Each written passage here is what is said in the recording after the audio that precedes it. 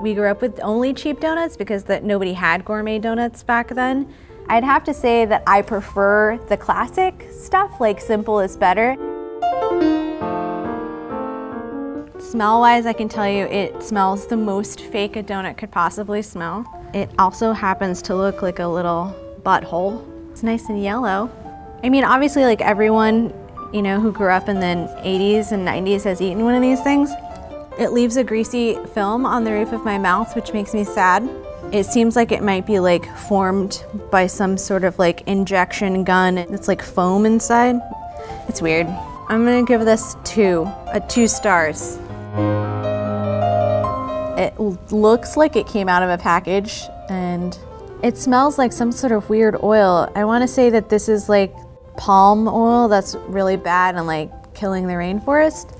So this donut feels like soggy on the bottom and a little bit wet. I'm gonna take a really small bite because I'm not hopeful because it smells pretty bad.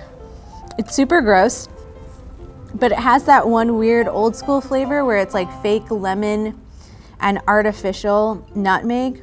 It's both kind of like endearing and also really disgusting. Kind of like Diet Coke, you know? 1 star.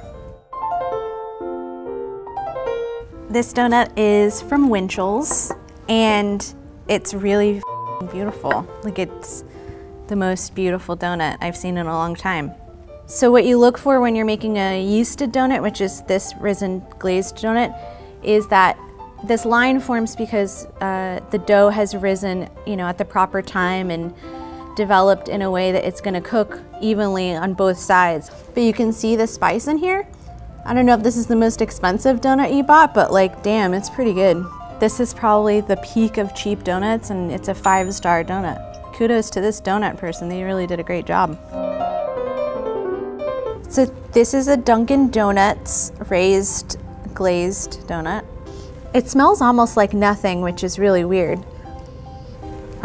Okay, so it smells like it's got some fake stuff in it, like fake vanilla. It's got a good texture though, in terms of like the squish and stuff. But there's a really odd, bitter flavor. This donut probably gets like a 2.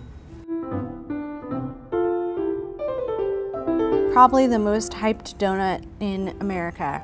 I have to say I'm a little disappointed by this donut because it looks really flat and it feels really tight, like either it's stale or that the person proofing the dough did not do a great job. The glaze is super thick. It almost feels like it's made out of wax. The inside of the dough has like no character at all. It's really white also. Basically, this is if you took like Wonder Bread and fried it and then put glaze on it.